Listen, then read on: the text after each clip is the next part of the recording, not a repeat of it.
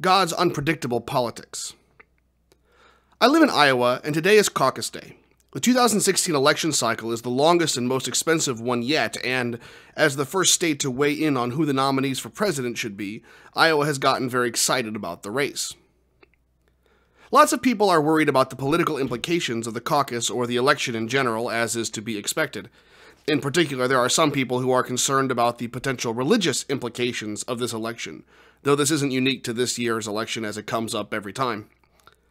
Some people are worried that we will elect a Christian and continue to send the message that, in spite of the constitutional ban on requiring elected officials to have certain religious convictions, you really need to be a Christian, or usually a particular kind of evangelical Christian, in order to be a viable candidate. Others have precisely the opposite concern. Such people are worried that we will not elect a Christian, the concern being that if we have a non-Christian president, we will not be governed by biblical principles, and as a result, America will either begin to have troubles or continue to have troubles, depending on one's perspective before the election. Speaking for myself, I find that the more election cycles I live through, the less I get worked up over any particular election. I remember when the 2004 election was called in favor of George W. Bush, everyone I knew on the right side of the aisle rejoiced and talked about how it was a great day for America, while everyone I knew on the left lamented and talked about how they were considering leaving the country over the issue, though nobody actually did. The 2008 presidential election, which went to Barack Obama, had exactly the opposite effect. Everyone I knew on the left rejoiced and talked about how it was a great day for America, while everyone I knew on the right lamented and talked about how they were considering leaving the country over the issue, though nobody actually did. More startling still was the fact that so many people were unable to see that the two reactions were mirror images of each other. I suspect it has to do with our tendency to see those who agree with us as intelligent, respectful people who value the truth, and those who disagree with us as people who hate our country and want to cause division among the people. I would like to suggest that while we all have our various political convictions and our reasons for holding them, which we will all usually think of as good reasons that hold up to scrutiny, unlike the reasons of others for their views, we should not be too quick to assume we know what God is or is not doing in the midst of this political season and the selection of our nation's leaders. The reason I want to suggest this is because I'm not at all certain that we have any ability to predict the things that God will do. There are several places where the scriptures describe God selecting leaders in a way that is totally different than what we would expect, and sometimes God selects leaders that we would, in our culture today, find morally repulsive and would be clearly unelectable in the early 21st century. Consider Gideon. Here was a man who had no military experience. He tried to weasel his way out of leadership and put God to the test over and over again in a massive attempt to reduce the calling of God into a coincidence that he can ignore with a clear conscience. God calls him to make a grand symbolic gesture, tearing down his father's altar to Baal and cutting down his Asherah pole. He goes to liberate the people as he was told to, but God insists that he reduce his army from 32,000 down to a mere 300 men. Even the most anti-military candidate today would never suggest that the godly thing to do is to cut back our military so that it is less than 1% of its present size.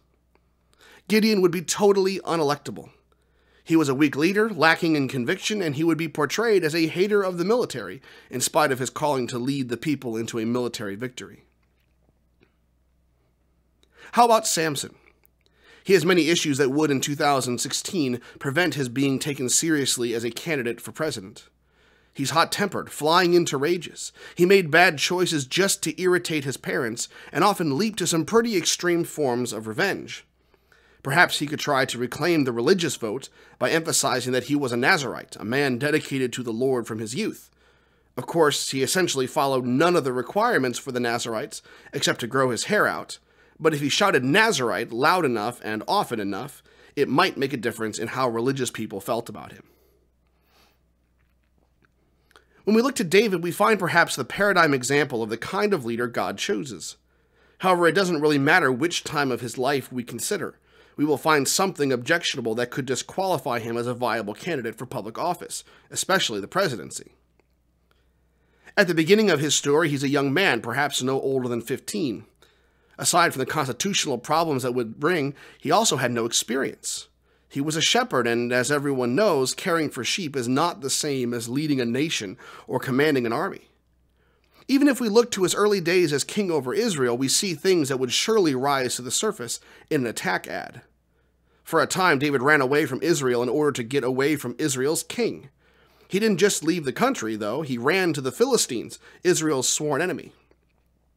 Even if we can make the case, biblically, that he was never really loyal to the Philistines, would modern American voters believe it? Or would it be seen as raising very serious questions as to his ability to lead the country he once fled? Of course, that's not the whole story of David. Later still, we see that he had an affair with the wife of one of his greatest warriors, got her pregnant, and had her husband killed. Even if we point out that, according to the biblical text, David repented, it's entirely possible that the people would doubt his sincerity. In David, we see that it is apparently possible that someone can commit adultery and murder, and yet that does not necessarily prevent God from working through them. It might, however, cost someone an election. Solomon was an interesting king. On the one hand, he made Israel as great as it had ever been. He built the temple and magnificent buildings. However, he did it by levying massive taxes on the people, which would irritate the 2016 conservative crowd, and this heavy tax burden did not lead to social welfare programs, which would irritate the 2016 liberal crowd. Perhaps the greatest example of someone that we venerate on Sundays, but would never elect to office in real life, is Jesus. The people wanted a Messiah.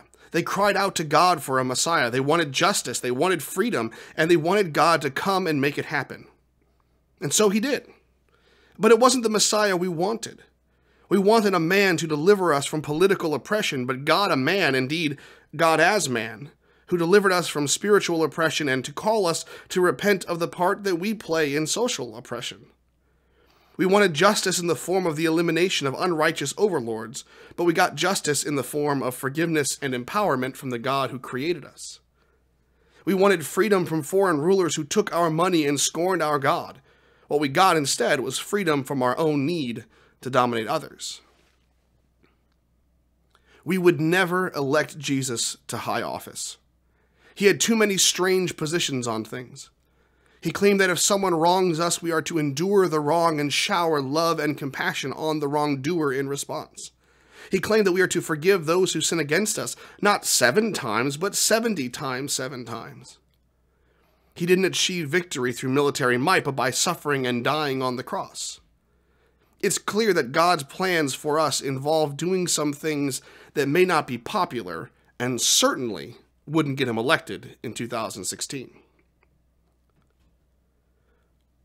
So what do these examples show?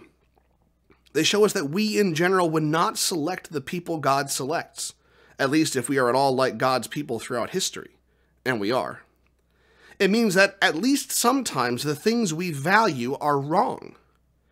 There are some times when the kind of leaders that God wants his people to have, or at least the kind of leaders that God seems to have no problem using, are the kind of leaders that we would never choose for ourselves. If that is so, then we have to say that sometimes, no matter how biblical our reasoning may be, we might not be getting at God's will at all. Because of all this, we should be intentional about opening ourselves to the possibility that the candidate we do not support, perhaps even the one we fear will bring America into ruins, might turn out to be precisely who God is calling to lead our country, not for our destruction, but for our prosperity. Regardless of who wins, whether the Iowa caucus, the nomination, or the general election, let us commit ourselves to abandon any fear-mongering we might be prone to, and to see where God is at work in the midst of it all.